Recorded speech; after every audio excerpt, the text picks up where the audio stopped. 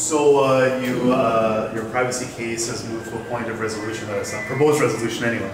Yeah, hopefully. So we went on for about a year, more than a year, with the access to information request to get the details of the identity of the vendors, the purchase price, and any side deals that were done in the city acquiring the land for light rail stage 1.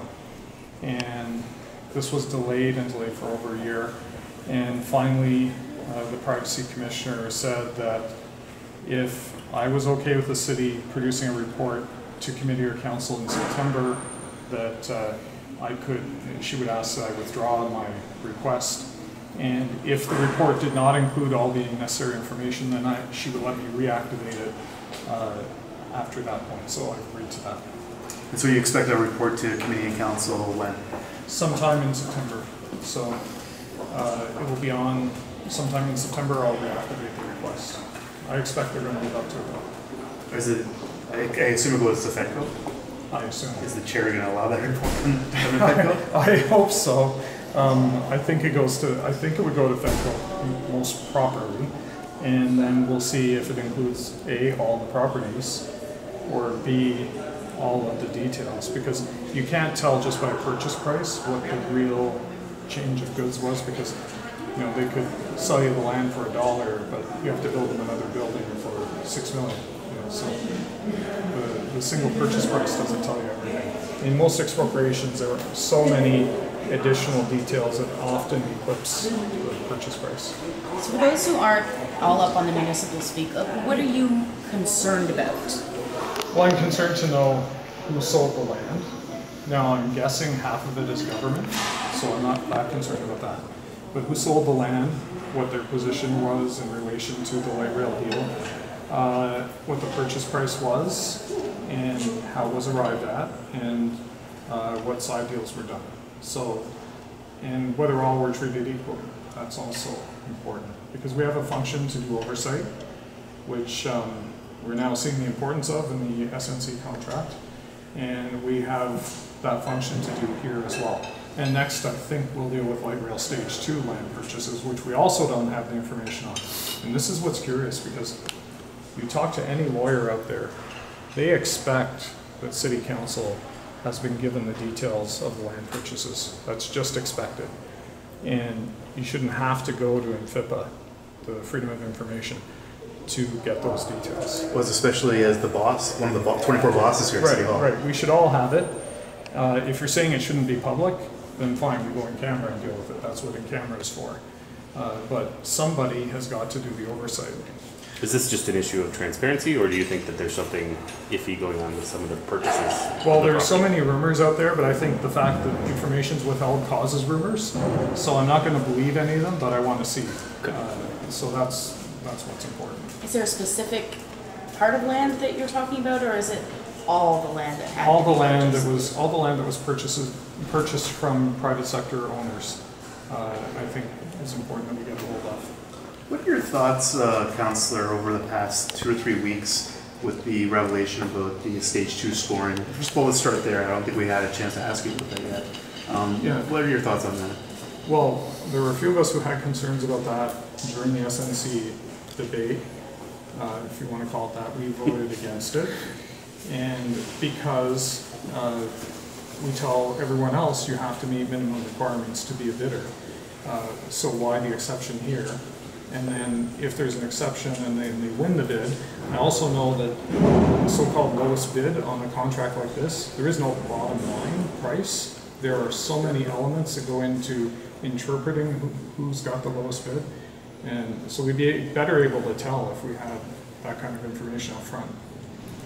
So, and what about a lot of people have been talking about the city's legal expert is also been an SNC law firm as well. Do you think there's been a conflict there, or does that raise any concerns for you? Well, it raised concerns for me back when we dealt with the contract. I asked the lawyer directly about it.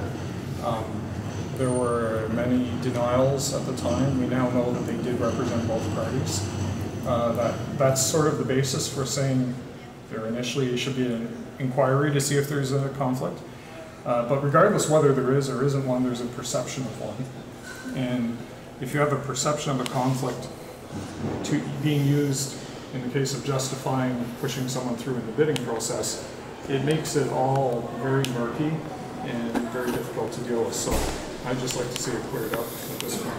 Do you think since the technical threshold wasn't met, clearly they didn't follow the technical threshold, do you think it just would have been easier just to boost it by 3 points, just to keep everybody happy? Boost it from 67 to 70, even if they... Well, whoever was doing the scoring, I guess, wasn't going to do that. So, so no, there could have been other people bidding or other firms bidding, and you have to have a minimum threshold. You have to meet a minimum threshold to be a bidder. That's the way we do things here. And so if you're going to make an exception, then I think that's a case where you go in camera at least and talk to council and explain your case for making an exception. You don't just make an exception. So I'd like to see that happen in the future for sure. Councillor, do you have any thought? We're in a period right now where we're trying to figure out if stage 1 is going to be done this Friday. It seems to be like a radio silence by the city. The council being kept apprised of what's going on right now, and are you concerned about no, we haven't, but there is a light rail office that you can talk to that probably knows the answer, whether they're telling you or not. And I hope that it's ready to hand over on Friday, because this is well over a year late. So what can I say? I hope it's ready Friday, and then we'll start looking at phase 2. Have you heard about any issues, like timing issues, and perhaps I heard somewhere that the power went out on one of the lines? Yeah, I heard that too, but I didn't get a report on that, so I don't know. But hopefully the contract, or sort of the handover will happen Friday, then hopefully some point in September we'll have some operation happening. But I guess we'll see. But I don't want it, if part of the problem was, say, a derailment or something, you don't want them to start putting people in the train if it's derailing, so I want that fixed. Going back to your original, the reason we're here, do you think there's stuff going on behind closed doors that maybe you're not? Well, everything went on behind closed doors, and it should have been shared with council, at least by this point. I can see no reason for keeping anything from anybody, especially not council, when it's almost ready to open. Every piece of land has been built on. There's no question out there as to who owns the land. So you would think that by now it would be going to council. What role do you think the mayor plays in any of this?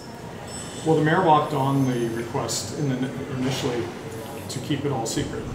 So, and gave the justification for it, which kind of is based on a false interpretation of how expropriation works, because it doesn't go by comparison of land prices, it goes by highest and best use. So, and beyond that, who knows? Like, with no flow of information to council on land purchases, we can't really speculate as to what's keeping it.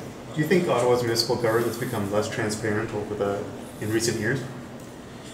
It depends what you're looking at. If you want to find out how much I spend on lunch, you'll get that in 10 days. Easy, no problem. But if you want to find out how much we spent to acquire land, each of the pieces of land for light rail phase 1, you're not getting that. So on the bigger, more significant issues, it's less transparent.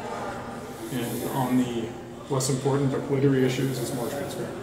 This is just sort of, what does this say about council when one of the councillors has to submit his own MFIPA request to find information on a pretty major project in the city? Yeah, I think it's ridiculous. I think if you talk to lawyers out there, they're going to tell you there is no reason that this information can't be given to council, at least in camera, if not in public. The deals have been done, and there's no more negotiation left, and there wasn't, 6 months ago. And we're building on the land, so they must be pretty sure we're going to have the land. So, yeah, in the interest of transparency, members of council should be given this information so they conduct the oversight that they were elected to do. Beyond the issue of transparency, do you suspect that there is something else going on here? Do you suspect that if the public does see how much has been put out, spent by the city on taking over this property, that there's going to be outrage? Well, there may be. In some cases, some discomfort or some anger about what was spent to acquire. I don't know, because we don't know the answer. But if there is, then that's what we get to deal with, because that's what we're here for. We're supposed to be accountable for it. Cool.